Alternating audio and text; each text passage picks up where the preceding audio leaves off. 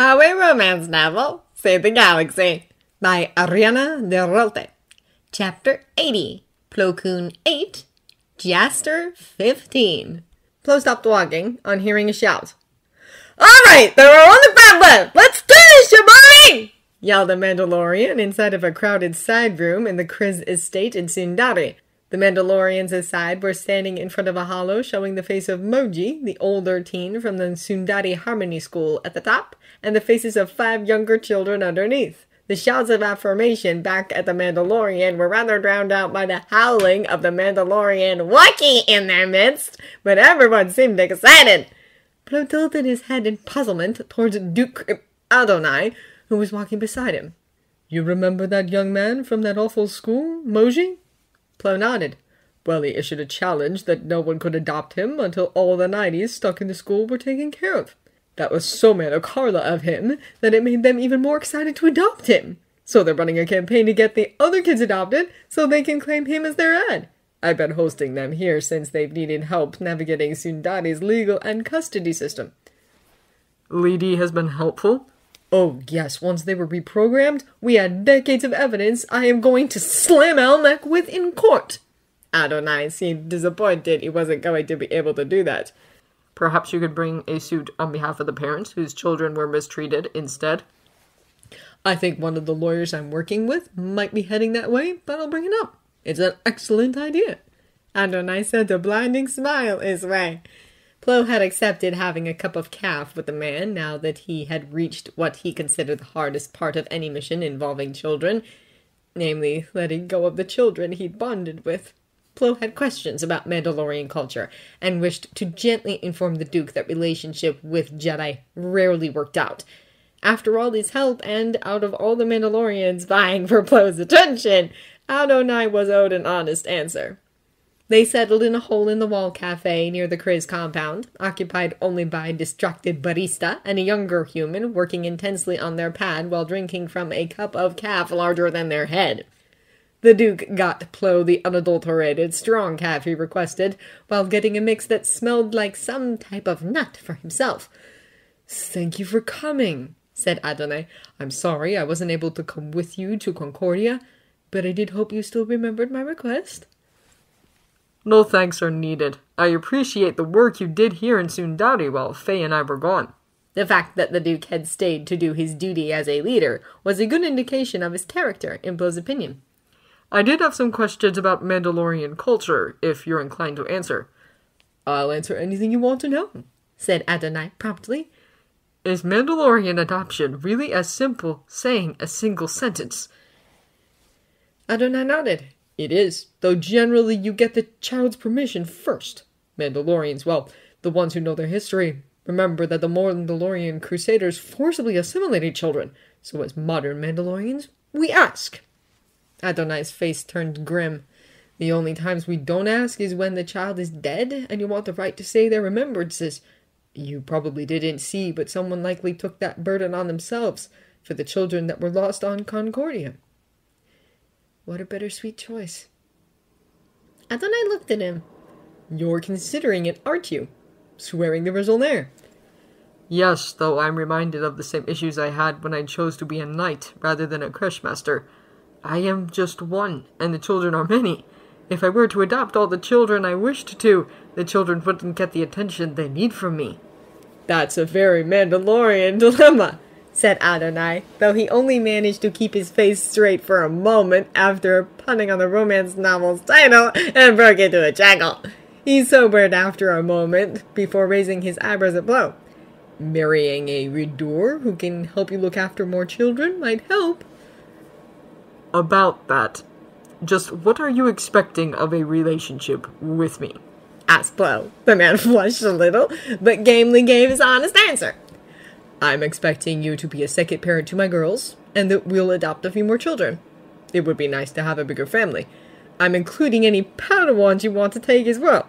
You'd live here when you're not going on missions." Plo sighed. "That is where another issue lies then. I am bound to the Jedi Temple, and as a Master of the Order, I hardly have enough downtime to be traveling to Mandalore and spending time here on top of my missions. I would never be an absentee father." Adonai nodded, some disappointment on his face. I know you would never be. I have duties as well that take up my time. I just hoped we could find a way to make our lives work together. The man straightened and leaned towards Bo. But they did find a Jedi temple in the deserts near here. What if you lived there? Surely that would give you the time to have a family. A temple abandoned for hundreds of years doesn't become a working temple just like that, said Plo gently. Adonai was not dismayed. They're going to check it out today. Why don't you and Faye go and see what Tade Vizsla left the Jedi? I have an eco-biologist who wants to go as well, so you could escort them. But I was curious. I could be convinced, but I can't promise you anything in regards to a relationship or the temple, Adonai. The man reached out and touched one of Plo's hands on the top of the table. It's enough that I'm still in consideration with the most eligible Jedi in Mandalorian space. I'll court you as long as I'm welcome. Let's start with friendship, said Plo. Of course. Friendship should always be part of a relationship. At that point, the barista delivered a second calf to their table, placing it right in front of Plo with a smile. On the house, they said with a wink. Their com number was written on the napkin below the cup. Sundari had certainly become a more welcoming place. When Jaster, Jocasta, Jan, and Tade's holocron arrived at the front of Vizsla's temple, the two Verde, who had followed Knight Cobre Zaid a few days ago, slumped against the sidewall of the canyon, exhaustion in every line of their bodies. There was dust caking their armor and staining the beige bodysuit of one of them brownish-orange. Beside them was the big pack the knight had been carrying with him when he left a few days ago.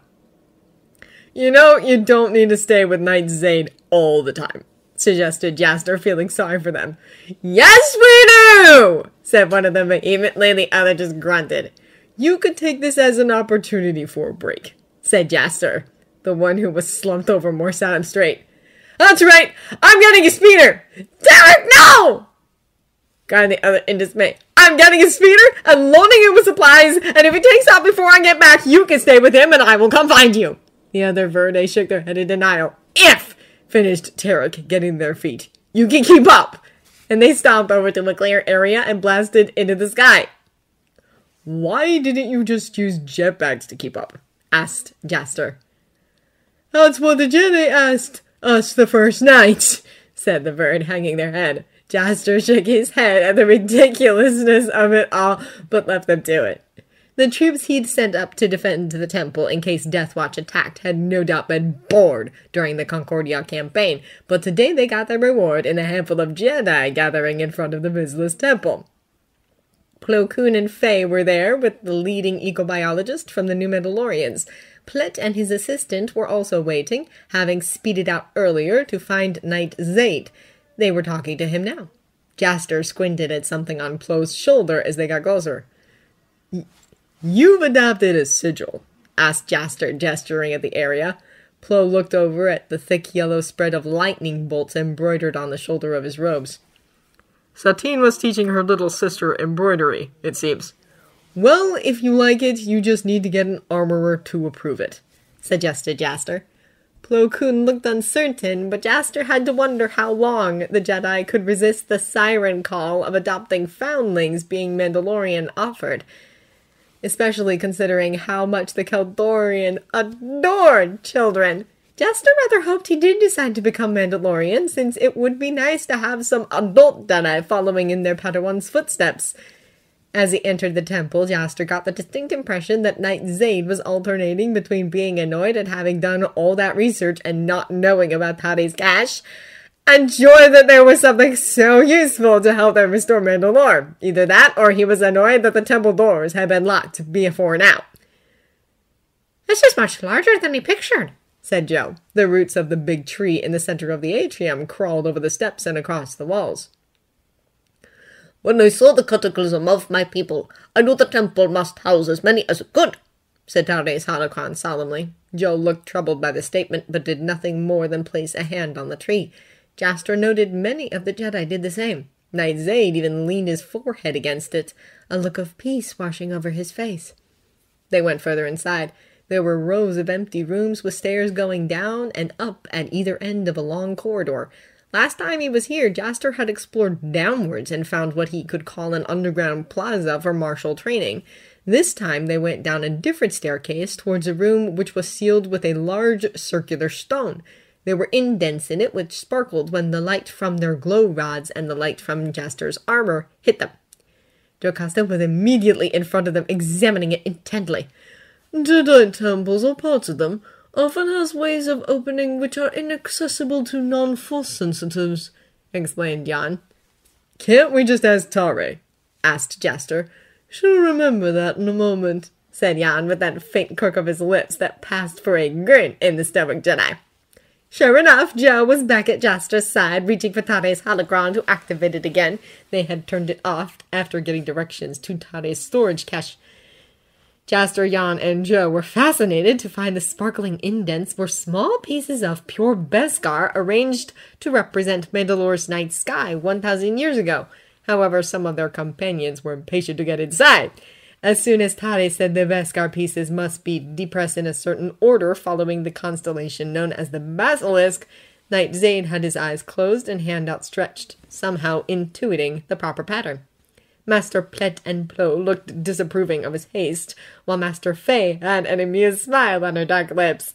Beside him, Jan just huffed and shook his head slightly. Joe looked like she would have slapped the knight upside the head if she were holding the holocron. The big stone rolled aside, releasing the scent of stone and stale air. Everyone headed inside, though Jaster was the only one who jumped when the door rolled shut behind them. He guessed it was to keep the environment stable for the seed preservation. Although there were some stasis chambers being maintained around the vault room, the boxes and jars stacked throughout pointed to more traditional methods of preserving flora, and perhaps fauna as well, considering he saw the body of a tiny sort of mouse preserved in a nearby jar. "I consulted many scientists who might help," explained Tare in answer to a question from the ecobiologist that Jaster didn't hear. "They said that insects and small animals be integral to the life cycle of the plants." "That's not something non-experts often think of," said Plet. "You did a very good job, Mr. Vizsla." Tare's holocron dipped his head in a bow. "Larger animals be too hard to keep, but DNA, eggs, and sperm of those I could gather be in stasis. It be not complete, but God willing, you will have jungles again." Jaster and Joe were alone in his bed that evening. Jan had declined spending a third night, wishing to be alone after so much socializing over the past few days. Joe sighed, relaxing against him. Jaster was glad she liked to cuddle more than her public demeanor would suggest. "Anything wrong?" asked Jaster. She had been staring off into space for a while. "There are two main schools of thought on visions amongst the Jedi. The first, and the one that predominates at the moment, due to it being favored by Yoda, is that the future is always in motion. So while visions may be helpful, such as they were for the Concordia campaign, the very act of acting upon them might also cause the worst visions to come true. The second school of thought is that the Force shows us visions not to torment us, but to help us, or else why is it showing us visions in the first place? Proponents of that school believe there is a reason behind being shown visions, which sometimes means acting on them. This is where the two schools differ and clash." She sat up straight, having fallen fully into lecture mode. "I believe it stems from the fact that the Sith have a method of using the dark side to send Jedi visions, sometimes across entire sectors or regions of space. So Jedi during the Jedi-Sith War were taught to not act on their visions of destruction and death, because often it was a Sith trap. Yoda's teachers were veterans or direct students of veterans of that war, which is why that school of thought dominates the Jedi today." She smiled softly at Jaster. "But I digress. The reason I bring this up is due to that other research I was doing. Tare mentioned today that he saw a cataclysm for his people, but Tare's people are both the Mandalorians and the Jedi. If he had just seen the Darhan, why would he specifically make a temple rather than a safe living space for Mandalorians?" "What did your research find?" asked Jaster. He felt a sense of dread at the answer.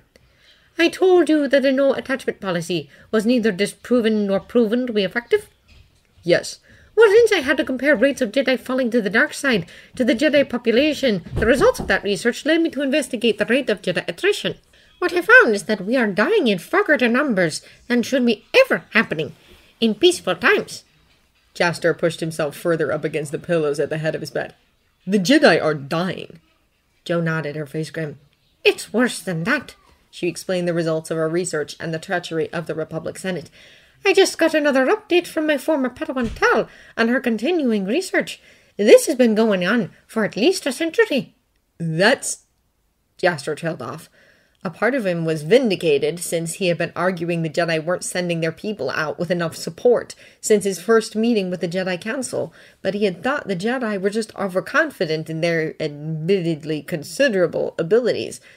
Not that they were being deliberately targeted. What will the Jedi do? The Council is still debating, but we will begin to distance ourselves from the Senate. That includes moving more Jedi to Ancillary and Outreach temples. Vizsla's temple stands empty, said Jaster, seeing where she was going. And you think Tare saw some calamity in the future where the Jedi wouldn't need it?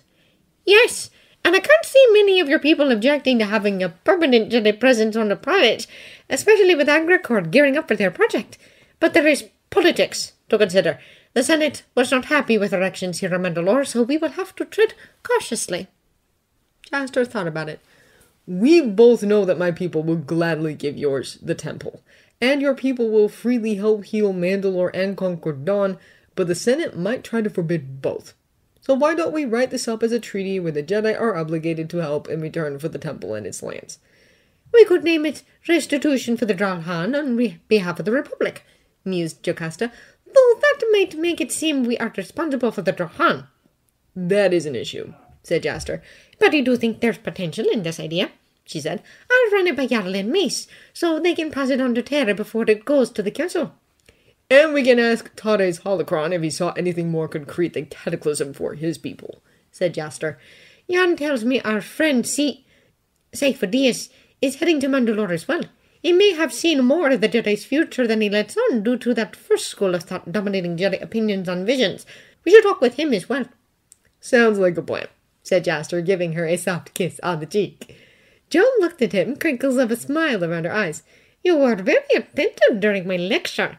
I think that deserves a reward. Jaster leaned back so she got a nice view of his entire body. Yes, ma'am. Not Mandalorian was Nared's first thought. They had an elaborate hairstyle which would never fit under a boucher, and wore a pink lab coat with lots of pockets. That didn't mean they weren't dangerous, though. Pointed at them with steady hands was a gleaming new Verpine slug thrower, which was probably worth its weight in Beskar. But for whom? Asked Hyam. Jedi, of course, they said with a wicked grin. And apparently Mandals. They made a dismissive gesture towards Nared. He kept himself very still in his borrowed armor. If they were disregarding him, he'd have more of a chance of rescuing Kiri while their attention was on Hyam.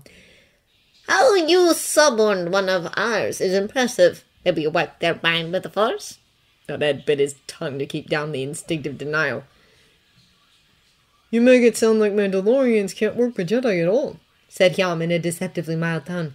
I've been told they respect strength and shows of force, and Jedi are weak, they said. Only if you consider it a weakness to care. And here Hyam used the Force to pull Kiri towards him, even as Nared moved to throw his borrowed Beskar armor in between them, so the slug pinged off instead of hitting Hyam and Kiri. About others, finished Hyam.